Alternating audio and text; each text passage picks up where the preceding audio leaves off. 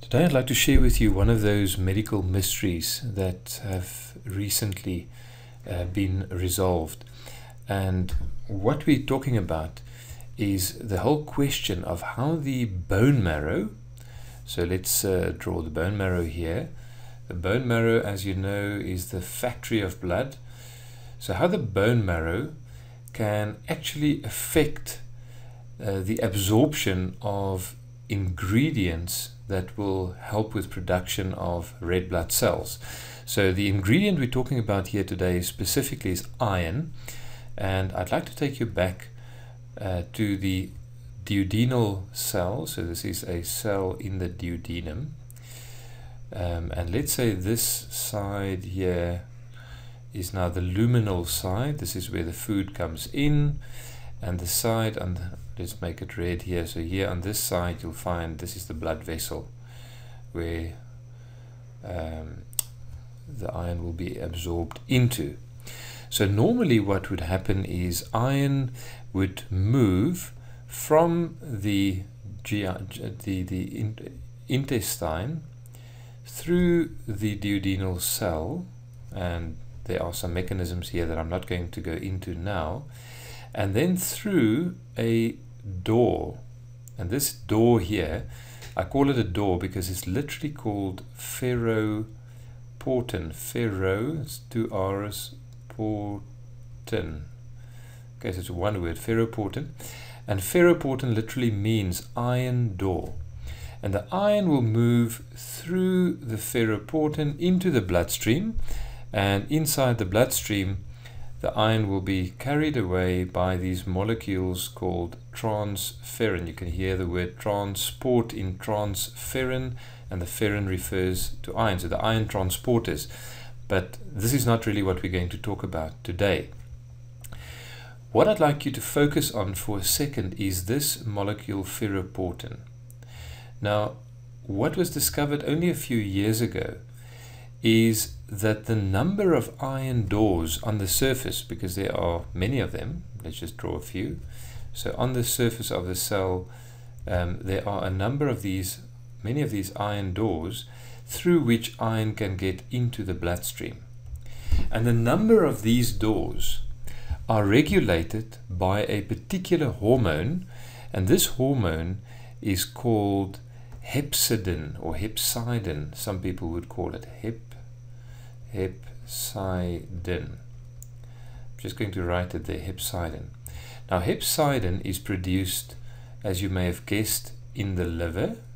The hep refers to hepar, which refers to the liver. The reason why it's called hepcidin is because it was first known as a molecule that kills microbes. Cidin referring to that effect of killing microbes. So hepcidin produced in the liver.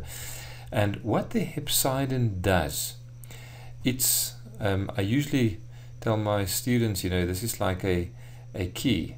Hepcidin is almost like a key, in this case a key that only locks, and hepcidin will go and lock ferroportin. So let's just say that these dots that I show here represent hepcidin, and as the hepcidin binds to the ferroportins are internalized.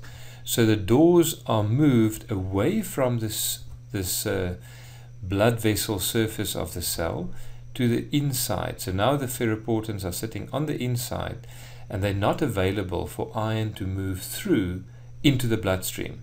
Alright, so this means, and let me quickly make a little note here at the bottom, that if hepcidin, let's just hepcidin increases, you can already see many of these ferroportins will be blocked and internalized. So that will mean that the ferroportin will then, I'm just going to write it like that, will decrease, and that means that iron absorption will also decrease. And exactly the opposite, if hepcidin is decreased, then the ferroportin will be increased, and iron absorption will be increased as well. Now, if you remember your physiology, you will realize that the body cannot increase iron excretion. The only place to regulate iron metabolism is at this level of absorption. And one of the big questions has always been, is it possible for the bone marrow to regulate iron absorption? In other words, let's say in times of increased need. So for instance, let us say that you would, the patient would bleed, okay? Needless to say, the patient is losing red blood cells and would need some more red blood cells produced. Or let's say you give the patient erythropoietin. So you stimulate the bone marrow to produce more red blood cells. Is the bone marrow able to send a signal back to the duodenum to increase iron absorption? Well, the answer was not that clear before, but now some discoveries from Dr. Couts and the lab of Thomas Guns at UCLA in Los Angeles have shed some light on this whole issue. And this is very, very interesting. So they've done some studies in mice where they've shown that if these mice would either bleed or be stimulated by erythropoietin, then the erythroblasts, now let me just draw here, you may remember that during the development of the red blood cell, it will go through different phases where you have different cells that develop and become, as they become mature, eventually lose their nuclei, and then finally the red blood cells have this sort of biconcave shape.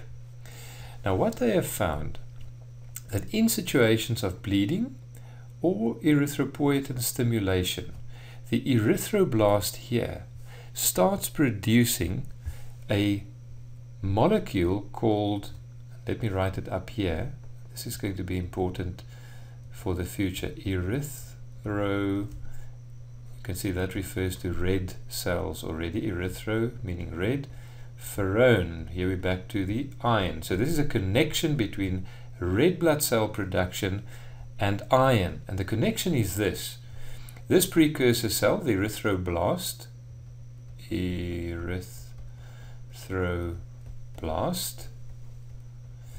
will start producing erythroferrone, okay, so they've abbreviate this as ERFE. This is a preliminary name, but this is what it is called at present. And the erythroferrone will then move to the liver and basically decrease hepcidin production. Now you can already see what will happen. If the hepcidin production is decreased, ferroportin will increase and iron absorption will increase as well. So this is basically one of the missing links in this whole process was this erythroferrone. And through this erythroferrone, you can then decrease hepcidin, increase ferroportin, and increase iron absorption. And the iron that is absorbed can now move back through the bloodstream to the bone marrow, where it can be used for increasing red blood cell production.